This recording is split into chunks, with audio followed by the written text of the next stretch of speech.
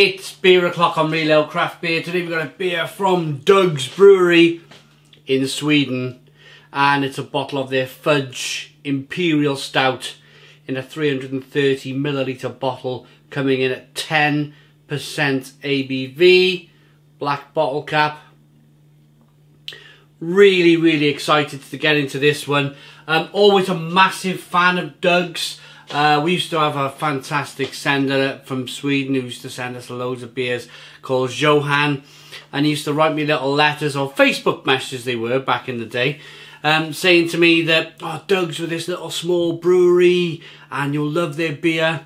And then all of a sudden, I think they did a collaboration with Omnipolo, or they started to produce Omnipolo's beers for them. And they just blew up. They just blew up. They were everywhere. So I want to say a massive thank you to Hakan at this stage for sending me the beer. But what I like about Doug's is the fact that, yes, they might have blown up a little bit. They're a lot more popular now. You know, world-renowned beer. But they're still in the little bottles. The little kind of... They've not changed their branding that much. You know, they must have had an identity back in the day. God, it must have been about 9 years ago now. And they've stuck with that identity. I like that. Let's get the beer out into a glass, see what we get. You know, there's that temptation, isn't there, to maybe put your beer in cans and change things up, change your branding. But they've stuck with it. I like it. I like it. Look at this. Look at that. One more thing on the branding. It is February 2021 I'm reviewing this beer. And back in January last month, oh, there was uproar. There was uproar on Twitter because Anchor Brewing Company in America, very similar style bottles actually, not the bottle label but the bottles, they decided after, I don't know, 25, 30 years to change their branding. The internet went mad. The internet went mad when Anchor decided to change their branding. I can totally understand why.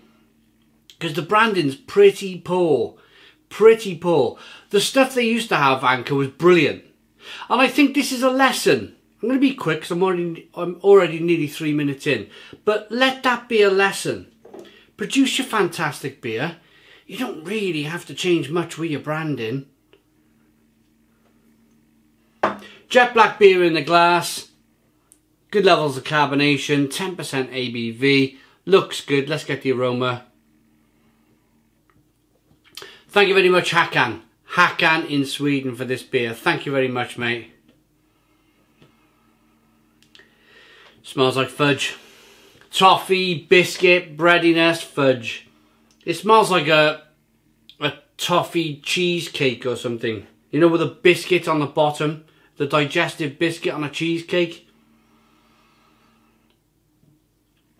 Could also call it tiramisu. Coffee stout. Brilliant. Smells amazing. Let's dive in. Cheers, everybody.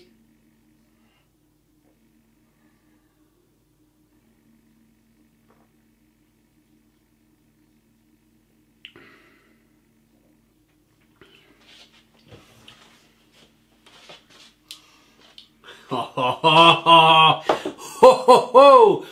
Stone the crows! Stone the crows! What an amazing beer!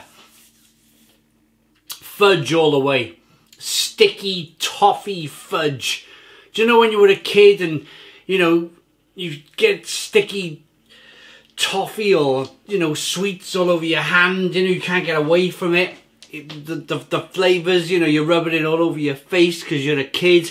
You know, it's like you can't get away from that beautiful fudge flavour. It's like it's enveloped my whole palate. It's sticking to the inside of the mouth, it's sticking to the tongue, it's sticking to the throat. Brilliant beer. Good mouthfeel. Could be a little bit thicker. Could be a little bit thicker. For a 10% ABV Imperial Stout, I'm going to say it's a nice mouthfeel, but it's a little bit thin.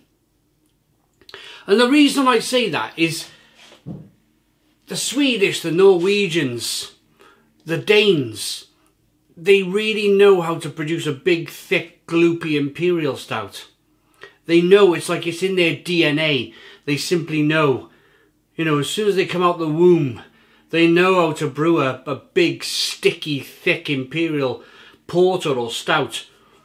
This looks a little bit thin, if you ask me. It's a little bit thin on the look. It's a little bit thin.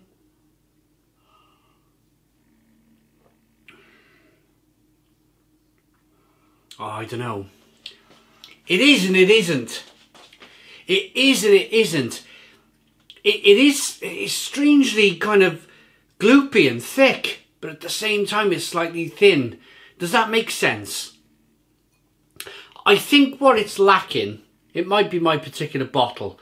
It might be my particular bottle, but it might be head retention.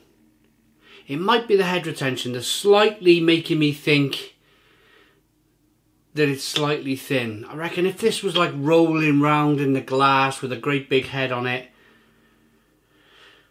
that would be superb. Superb.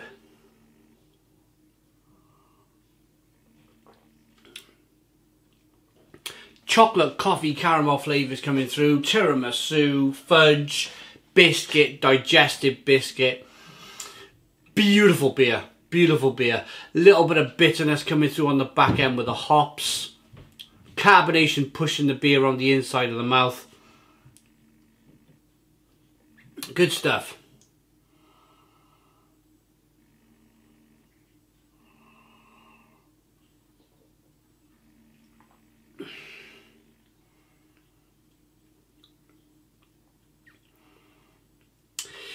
If you're, I'm just having a taste now, thinking about just how there's a level of sweetness in here.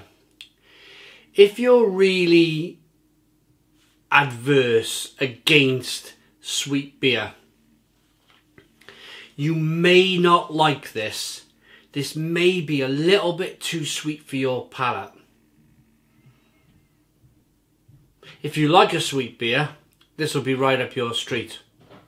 I'm just feeling now, I've had a few tastes of this beer, I can feel the warming of the alcohol sliding down the throat into the pit of the stomach. Feel that kind of, that warming of the alcohol all the way down into the pit of the stomach. I like that in a beer. I like that in a strong beer where you can feel it. Oh, it's lovely. It's a February night we're reviewing this beer, and it's nice to be warmed up from the inside out. It's a cracking beer. Let's see if there's any English on the back of this bottle. Oh yes, there is. Grand Series Imperial Stout. Starting a grand journey, a journey towards the perfect stout, towards utopia. Step by step, beer by beer, on and on, forever. A great canvas coloured with cocoa and vanilla for any and all fudgy needs. Chewy. Right, on your journey then, Dougs, I reckon all you need to do now to step up onto that top step of the podium is to just get a good head retention on the beer. If you can nail that, Dougs, if you can nail that with this beer or your next beer, massive head retention. You know that big tan coloured head you get with an Imperial Porter or an Imperial Stout. I think you would absolutely be on the top step of the podium. But just now, I reckon it's a silver medal. A very good silver medal, just a slight tweak to get a little bit more mouthfeel out of the beer and a little bit more head retention. But other than that, it's brilliant.